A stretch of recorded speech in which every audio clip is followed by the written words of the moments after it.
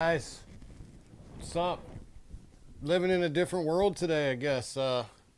Most of us are quarantined at home, and I've been thinking about making a video for a while. I just haven't actually gone and done it. So I'm going to do a video today that's, I guess for the crazy times, we'll do crazy measures. The one thing I've been meaning to talk to you guys about that I wanted to post up, while we're stuck, I guess, quarantined at home, when you're not out on the lake is what's the difference between how to find those giant bass, like a normal size 2 pound bass, 1 pound bass, 3 pound bass, to those 6, 7, 8, 9 pound bass.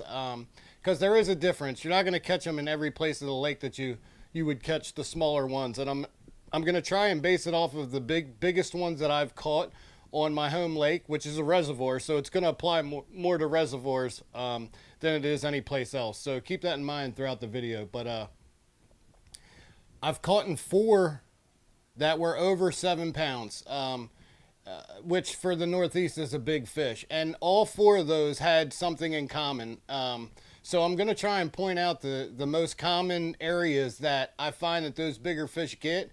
And now I'm at the point where I don't normally target the areas where the smaller fish live, or I just do those high target bigger fish areas, because once you catch a couple 7+ pounders, you're never satisfied. You just want them to keep getting bigger. So I'm gonna try and lay out how the area surrounding each fish that I caught was, and what time of the year, and the bait that I was using.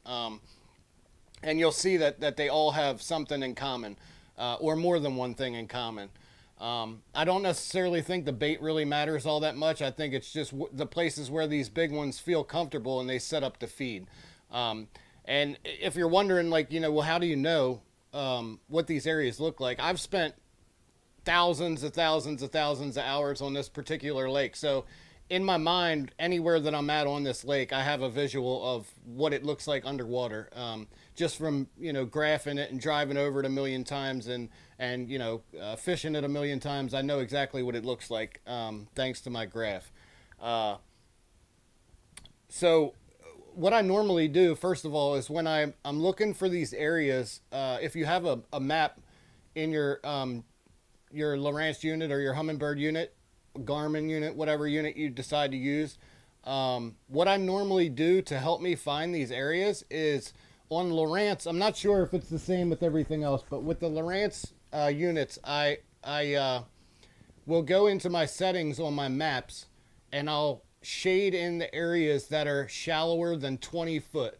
So 20 foot and shallower, I'll have them highlighted. So anywhere where there's 20 foot plus, I want that to be highlighted white. So everything else is blue.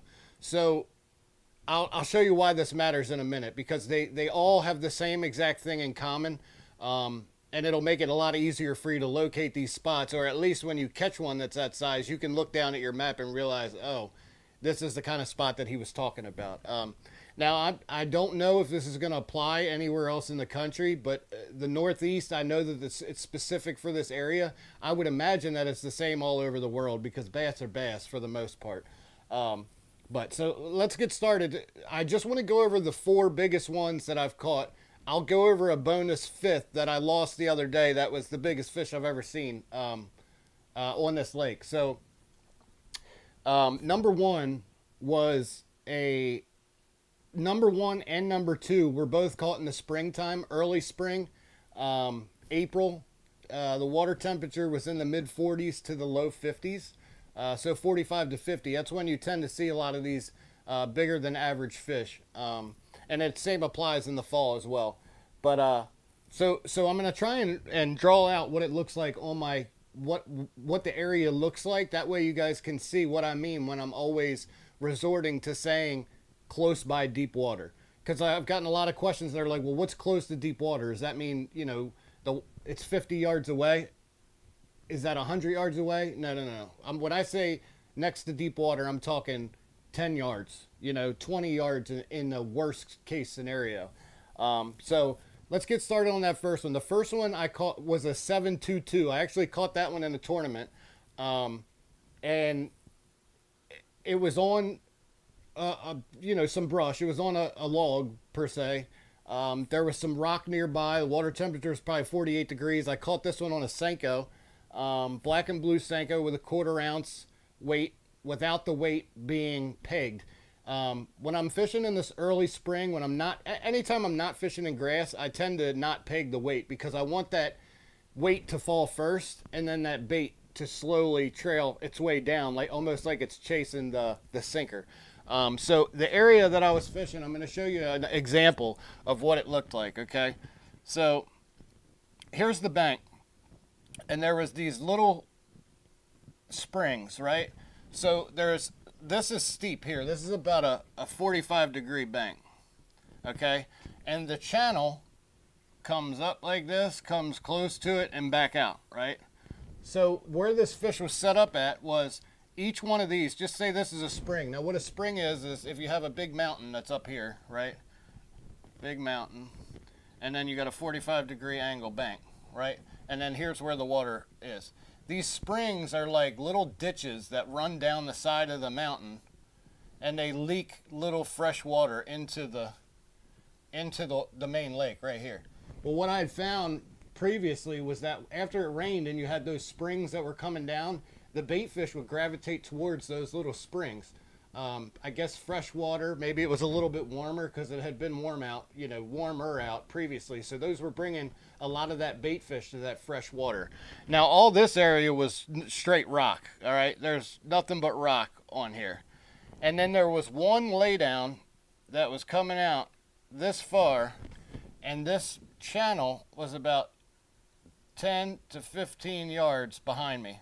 Okay, so this area where that fish was set up at was probably a foot or 2 foot deep, but he had that deep water access. She had that deep water access right here, 10 to 15 yards. There was 20 foot plus. I can see all this on my map, right? So I pitched my Senko right to the left side, or the right side of the log, I'm sorry. He ate it. I jacked him, got him in the boat, 722. So that's what this setup looked like. It was a 45-degree bank. You had pretty tight contours here, and then it drops straight off into the channel. Okay, now that's one example of what these fish will do. The biggest fish in a lake are going to use. You have that deep water access. You never notice when a fish picks up your bait, he always, before you set the hook, he always wants to run this way or out towards deeper water. I don't know why that is. I think they maybe use these shallower areas to feed, and then once they feed, or once they have what they're going after, then they just, you know, come out here and suspend until they're ready to eat again, and then they do it again. That's what I think. Let me wipe this off. That's the first example. That was a 722. Now, that was our first example. If you guys have any questions to this stuff too, feel free to ask me. You can ask me anything you want, and I'll get back to you, especially now since we're really not doing anything. All right, so that was our first example. The second one was a 735, and I caught that one about a week after the 722. Also in the spring, I caught this one on a spinnerbait. Now, this area was a little bit different, but it's really similar, and it still has that deep water really close by. And he was on wood. So that's the second one that's on wood, second one that's right next to deep water, okay? All right, so you have a point, right? Now, it doesn't have to be a point you can visually see. This can be an underwater point as well. Okay, you have a point, and then it goes back into like a spawning cove, right? So this particular area had a flat right here. Now, a flat is like in any area, even if it's 10 foot deep, if it's 10 foot, 10 foot, 10 foot for any period of time, that's what a flat is, okay? So this is the flat. The channel runs out here and comes close to where this point is. It doesn't exactly run to the point, but it's close by. Now, right here, you got at least 20 foot, right? Out here, you're going to have more like 50 foot. But this 20 foot, I think, is key. Any kind of deeper water nearby. Now, this little flat, this was in the early spring, so I think this fish was coming from the channel, moving up to the flat to feed. He staged on that flat and then was going to work his way back here to spawn, okay? Because I did have a friend that caught this, I believe it was the same fish, but he caught it a week later and it was in the back spawning, all right? So that's why I kind of figured that this is the trail that fish took. Now, what makes this flat can be fine by itself, but what makes it better is there's a little bit of gravel that's on this bank, right? It's like little pea gravel. And then what made it even better is you have stumps, right? So you have some stumps on there. This fish was set up on a stump in about 2 foot of water. Now what I normally do is I'll angle the boat straight with the stump so I can hit all of them in the same cast. I'll cast across it and then bump off that one, bump off that one, bump off that one. Well, when I bumped off this one, that's when that one ate it, and that was a 735. So as you can see, right here out in this area is probably about 10 to 15 foot deep too. Once you get back in here, it's all 5 foot. That's another flat. So here's the first flat that they'd come to off that point, right? If there's a flat near a point, it's perfect. But they're always near that deep water. Like this one had, was maybe 10 yards, 15 yards away from 20 foot of water. So you could see he had that deep water access, which I think is crucial for these big fish, all right? So that's number 2. Now, number 3 and number 4 were both in the fall. Okay, so that's the 2 times a year that I think you have the biggest chance, that I know you have the biggest chance of catching a fish of a lifetime.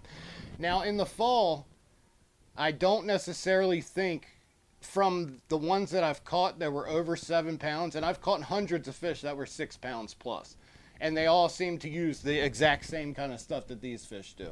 So your bigger size fish they usually think the same, it feels like. So number 3 and number 4 were both in the fall. Both of them were on a frog, and both of them had the exact same scenario set up on the lake, which you'll see is common and comparable to the ones that I caught in April, which was in the spring. Okay, so this one in the fall had the same type of thing. It had a stream coming in the back. Okay, so here's your bank, right? It had a stream coming in through here. So it had fresh water coming in. Okay, that was important. It had grass all through here. Both sides of it, grass. Now this stream created a ditch in between the patches of grass. So it was basically a deeper ditch right here, which was only like 2 or 3 foot. The fish were set up on this 5 foot flat. This is both 5 foot flat. Now, where this flat comes off here, there is a channel that runs around and out here, okay? That's exactly how the channel goes. Now, both of these fish were in the exact same area, 3 years separated apart. Both of them were over 7 pounds. It was not the same fish. I've taken a picture of the same fish, the picture of the fish that I have twice, and it's not the same fish. It had distinct differences in both of them. So that was 2 different 7+ pounders that got in the same area, the same time of year, to eat the same bait. What are the chances of that? There's something about these kinds of areas that these fish like, right? So this fish was way back here. There's a couple logs laying there. There was a couple stumps in there. But what I think is important is you had this little ditch right here that was only 2 foot, but this ditch almost runs straight out to the channel. So what that fish do when he ate? He hit that frog and went straight for that ditch, right? I think you have this channel, so off of the channel, you have this ditch. It could be a creek channel too. This is why creek channels and channels are so important. That's what they use to travel. So this fish can go right out to, right out here, like I said, it's 20 foot. 20 foot. So this fish had a little bit further to travel to get to that deep water, but the point that I'm making is it was still within 10 yards, 15 yards of where that fish was. Like, they're not going far from where that deep water access is. Both of those fish on the frog were up in 1 foot to 2 foot of water, real shallow, on wood, and used that channel to get back out once I hooked them. All right.